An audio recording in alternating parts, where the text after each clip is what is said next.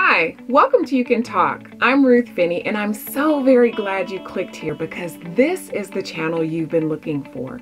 A channel solely dedicated to helping you talk your way to healthier relationships. If you're married or dating, if you have some level of family or friends or people you work with, then somewhere in at least one of these areas, I know you've struggled with communication. If you're ready to experience some real change with your relationships, and you're willing to put some simple principles into practice, meet me here on Thursdays. Become a part of this talk community by subscribing to You Can Talk and walk with me through the user's manual as we discover some revelations in communication you can incorporate into your life. Here, we will tackle some of the most common and challenging issues we all face so you can talk your way to healthier relationships. In the last episode, we talked about who's getting the best of me. Are your acts of service and kind words experienced the most by those you love, or are they simply receiving the mucky reserves of what's left in your tank from the end of the day? If you missed it, I'll put a link below for you to go back and see what our user's manual had to say about that. In today's episode, I'll be discussing lip service. In a world where people take pride in their ability to fly off at the mouth, I have always had an admiration for those who can tactfully say what they mean to say in a way that's respectful towards others. I may not have always liked or agreed with what was spoken, but listening to what comes out of the mouths of others has always given me an insight to what's on their minds and ultimately what resides in their hearts. Even if I don't believe it to be true, it gives me a glimpse of our world through the lens of another and how they perceive things. I discover what excites them, what angers or irritates them, what they're passionate about. And if you listen deeply, you can even figure out what the motives and intentions are behind the words being said. Then there are those that seem to just like to talk for the sake of talking.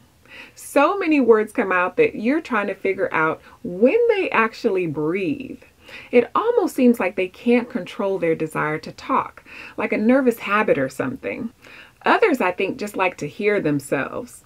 They can be saying the exact same thing you just said, but for some reason it just sounds better coming out of their mouths than it does anyone else's. I like to think that just how their brain registers the information so I don't feel insulted. But then there's another category of people who give what we've heard most often used as the term lip service.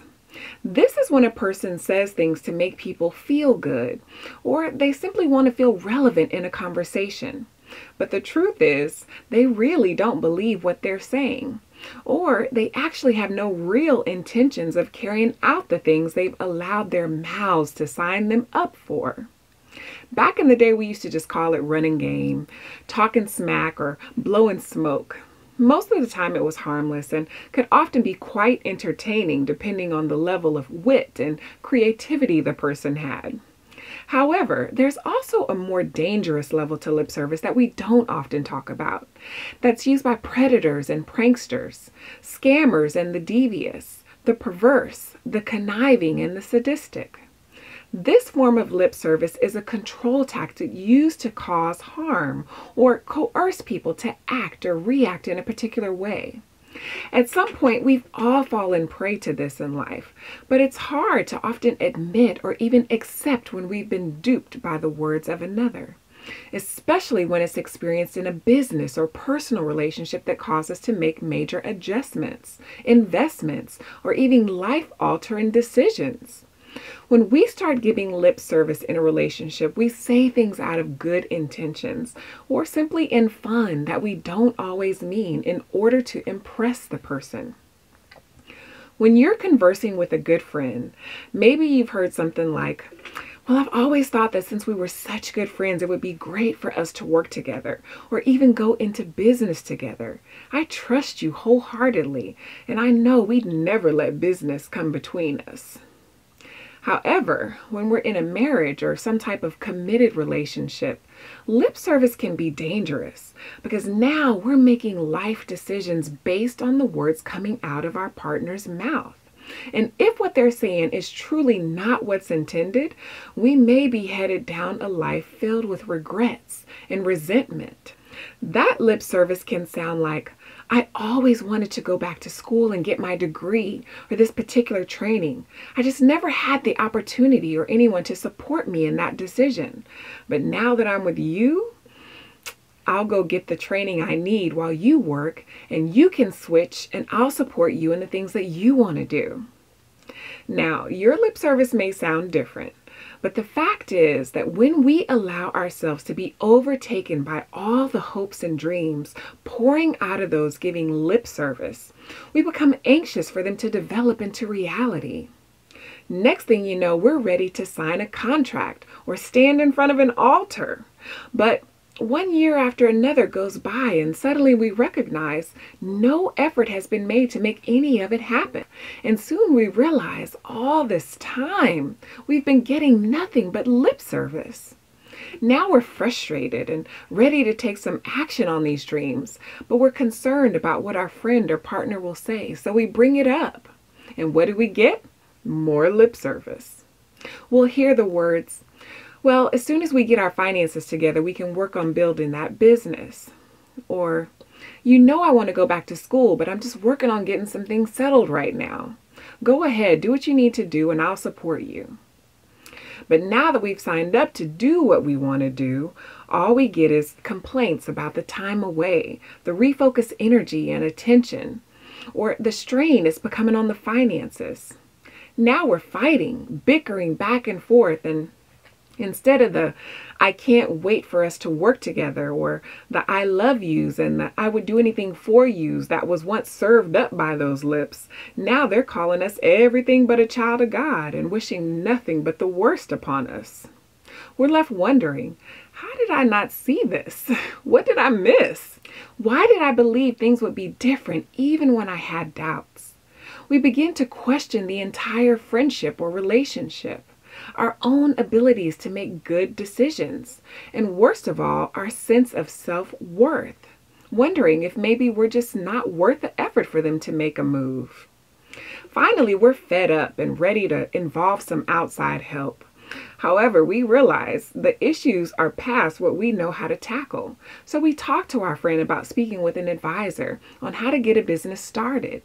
Or maybe we talk to our mate about seeing a counselor to help us get motivated. However, once again, we're served up more lip.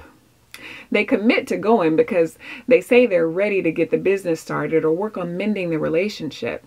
But once we're actually there, they refuse to comply with what's being asked of them or communicate openly. And if they do, half-truths, harsh tones, and a resistant attitude is all that's served up. Now the relationship is quickly heading down the road of a broken friendship, separation, or possible divorce. Ultimately, we realize this relationship is not where their priorities are, and their heart, for whatever reason, is just not into trying to make things better. So let's look at what our user's manual has to say about lip service. In the book of Mark, chapter 7, Jesus speaks with the Pharisees, the scribes, and with his disciples about what actually defiles a man. Some of the Pharisees and the teachers of the Jewish law see some of Jesus' disciples eating without washing their hands, indicating that they're unclean and aren't following the Jewish customs of their elders. They question why Jesus eats with them, or even has relationships with them for that matter. Jesus replies in Mark chapter 7, verses 6 through 8. Well did Isaiah prophesy of you hypocrites, as it is written, this people honors me with their lips, but their heart is far from me. In vain do they worship me, teaching as doctrine the commandments of men. You leave the commandment of God and hold to the traditions of men. Isaiah condemns his own people for honoring God with their mouth and lips, but not their heart, giving Jesus lip service as though they had more reverence for him than they actually did. He called them hypocrites. Then in Mark chapter 7, verses 18 through 23, Jesus said to his disciples, are you also without understanding? Do you not see that whatever goes into a person from the outside cannot defile him, since it enters not his heart, but his stomach, and is expelled? And he said, what comes out of a person is what defiles him.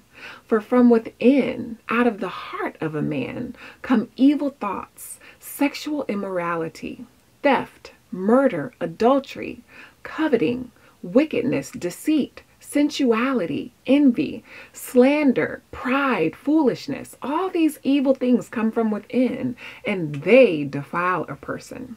Just as these inhabitants of Jerusalem, people today still give lip service to our manufacturer by professing belief with their mouth, but in their hearts they do not believe. So how do we know if we're giving lip service? Well, in our relationship with the manufacturer, lip service looks like reading the Bible, singing, or praying eloquently. But within our heart, we're far from believing any of it to be true. True relationship with our Maker develops in the heart, having reverence for His Word, applying it to our lives, and putting it into action. Just as empty ritualisms do not bring closeness to God, neither does false dialogue in the form of lip service bring closeness in our relationships with others. Lip service serves no one any good. We cannot talk ourselves into truly believing what's not in our hearts. And though many of us have tried, our efforts are often fruitless. If you want a healthy and lasting relationship, say what you mean and mean what you say.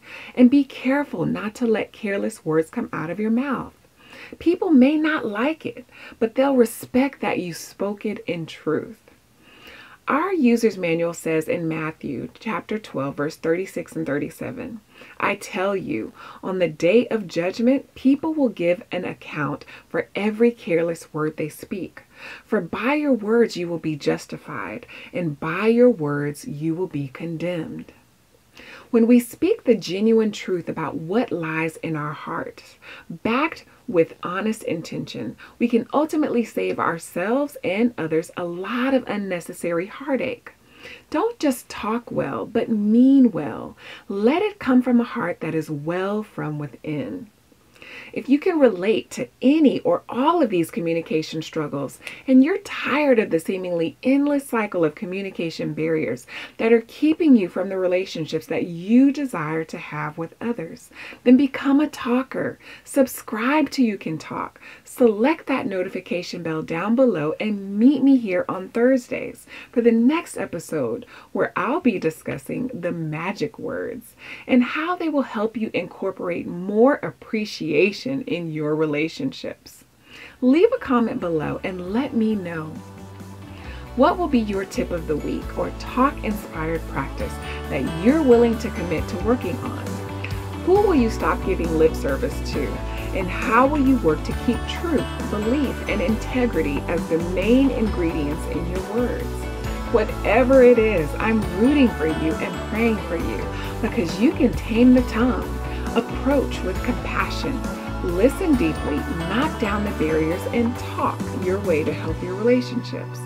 Let your communication be the light of God's love the world so desperately needs to hear. Thanks for watching, and if you would, please like and share this video, and I'll see you here next Thursday.